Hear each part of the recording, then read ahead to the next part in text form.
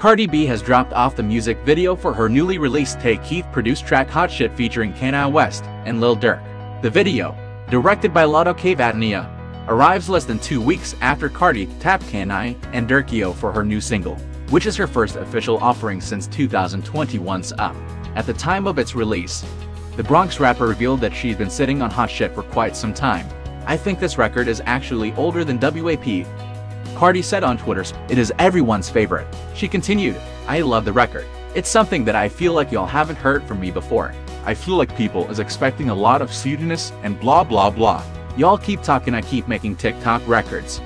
And this is definitely not that. It's a fun, great record. It's masculine, it's great for the clubs, it's great for the bitches."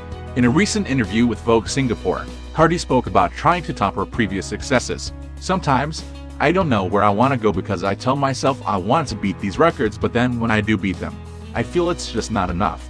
She added, "Just because I haven't put out music in a year, people get online and say, she's over. They compare me to every female rap artist, new or old. I get downplayed despite everything I've accomplished and worked so hard for. I need to sit down and say to myself, girl, you did that."